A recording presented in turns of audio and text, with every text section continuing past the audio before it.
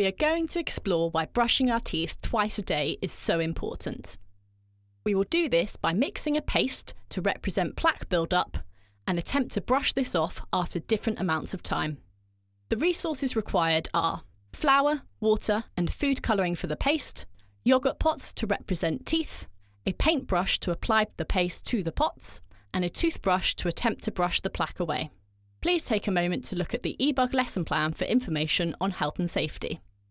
For this experiment, mix 2 tablespoons of water, 2 tablespoons of flour, and 3 drops of food colouring together to form a paste.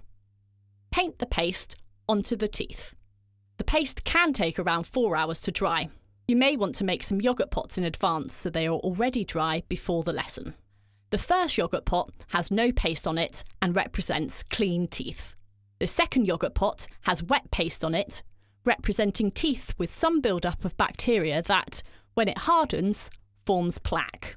The third yoghurt pot has dry paste on it, representing teeth with hardened plaque formed. In groups, students can have a go at using a toothbrush to remove the paste from the different yoghurt pots. Discuss with your class which teeth are left clean. How difficult was it to brush hardened plaque off the teeth?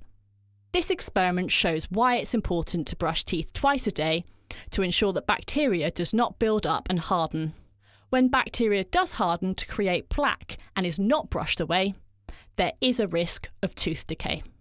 Go to ebug.eu for more ideas on how to teach about oral hygiene.